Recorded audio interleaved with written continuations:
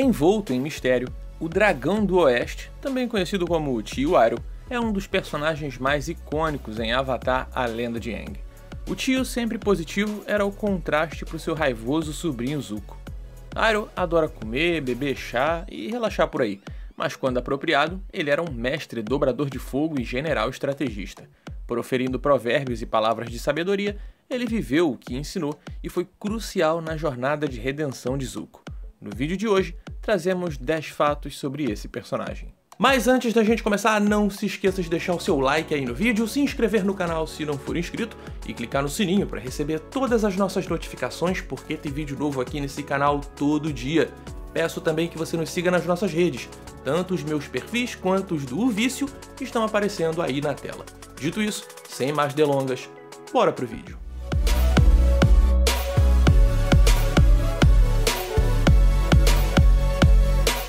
Foram os dragões que ensinaram às civilizações antigas como dominar o fogo. Conforme o tempo passou e a humanidade ficou mais forte, a Nação do Fogo procurou exterminar os dragões, matando-os por glória e esporte. IROH descobriu 2 dragões antigos, chamados Han e Shao, que viviam entre uma antiga tribo chamada Guerreiros do Sol. IROH conquistou o respeito de Han e Shao, levando-os a lhe ensinar a verdadeira essência da Dobra de Fogo. Ao retornar à Nação do Fogo, IROH mentiu sobre os últimos dragões conhecidos, alegando tê-los matado. Essa mentira seria benéfica no futuro para a equipe Avatar, quando Aang e Zuko procurassem os Guerreiros do Sol e as origens da Dobra de Fogo. No livro 1, episódio 20, Zhao diz uma frase muito importante. Sim, eu sei que você tem medo dos espíritos, IROH. Ouvi rumores sobre sua jornada ao mundo espiritual. IROH era um indivíduo profundamente espiritual. Isso lhe permitiu experimentar e ver o que os outros não conseguiam.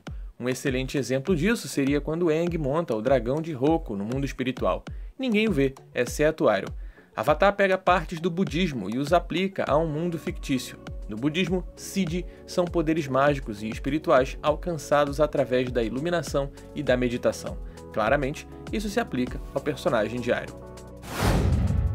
Antes da morte do Senhor do Fogo Azulon, agindo com base em uma visão de sua juventude, o general IROH liderou um ataque a Ba Sing Se que durou 600 dias. Ele acabaria rompendo a parede externa, o que nunca havia sido realizado. Mas antes que seu exército pudesse tomar a muralha interna, seu filho Lu Ten seria morto enquanto lutava na linha de frente. IROH perdeu a vontade de lutar após a morte de Lu Ten e recuou. Esse evento o envergonharia entre a realeza da Nação do Fogo e permitiria que seu irmão o usurpasse ao reivindicar para si a posição de Senhor do Fogo após a morte de Azulon.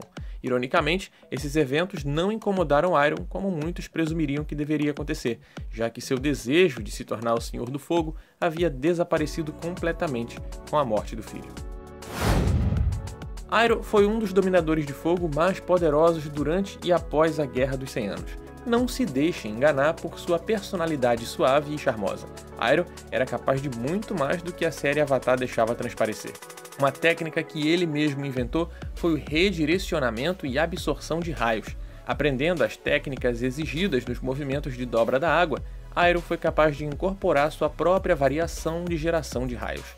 Dobradores de água podem redirecionar o Chi, que ele usou para redirecionar raios naturais e artificiais.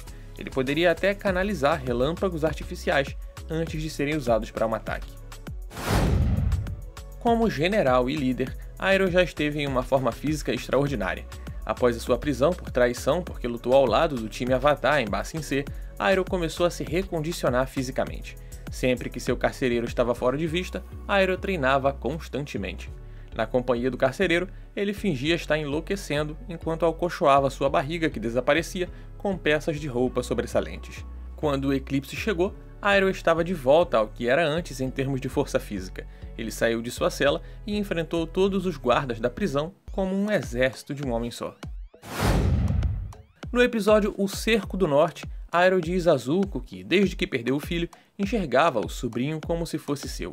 Zuko nunca teve uma figura paterna adequada em sua vida, e IROH não foi capaz de criar seu filho sob suas novas crenças e filosofias. Juntos, essa dupla lutaria como qualquer filho e pai faria, eventualmente chegando a um terreno comum de respeito, amor e admiração. IROH ensinaria a Zuko tudo o que sabia sobre a Dobra de Fogo, incluindo sua própria técnica de redirecionar raios. Se não fosse pelos ensinamentos e amor paternal de Iroh, Zuko não teria sido capaz de derrotar sua irmã, nem teria maturidade para se tornar um grande Senhor do Fogo. Iroh abriu sua própria loja de chá no anel superior de Ba Sing Se. Ele chamou a loja de Jasmine Dragon, porque achou o nome dramático e poético. A loja original era um negócio falido entre a elite do Reino da Terra, mas Iroh a reviveu e a transformou no lugar mais popular para tomar chá em todo o reino. O Jasmine Dragon apresentava uma grande área de jantar principal, uma pequena estação de trabalho, cozinha e um pátio que proporcionava uma vista panorâmica de toda a cidade abaixo. Iroh serviu uma variedade de chás raros, como o dragão branco, lixa e seu jasmim favorito. Depois que as coisas se acalmaram após a Guerra dos 100 Anos, Zuko quis procurar sua mãe. Mas para que ele pudesse fazer isso, ele precisava de alguém em quem pudesse confiar para comandar a Nação do Fogo em sua ausência.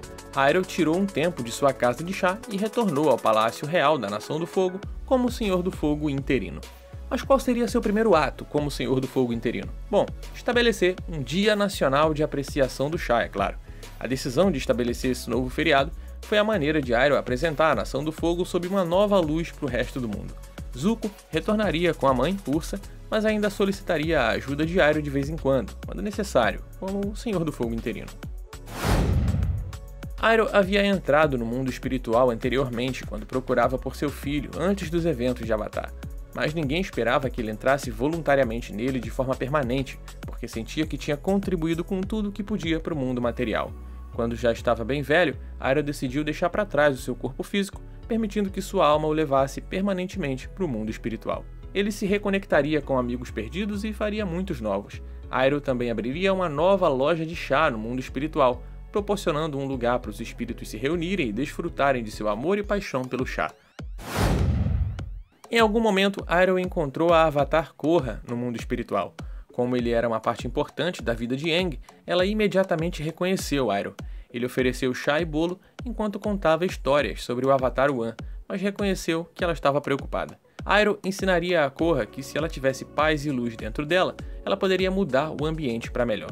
Essas lições sobre a luz e as trevas a guiaram através do mundo espiritual e de volta ao mundo material. Antes de se separar, Iroh disse a Korra que foi um prazer conhecer a nova Avatar e que ela deveria visitá-lo novamente, seja nessa vida ou na próxima. Bom galera, é isso, esse é o vídeo de hoje, espero que vocês tenham gostado. Se você gostou, deixa o seu like aí, porque essa é a forma da gente saber que você realmente gostou. Não se esqueça também de se inscrever no canal caso você não seja inscrito e também acessar o nosso site, ovicio.com.br. Vejo vocês numa próxima, valeu!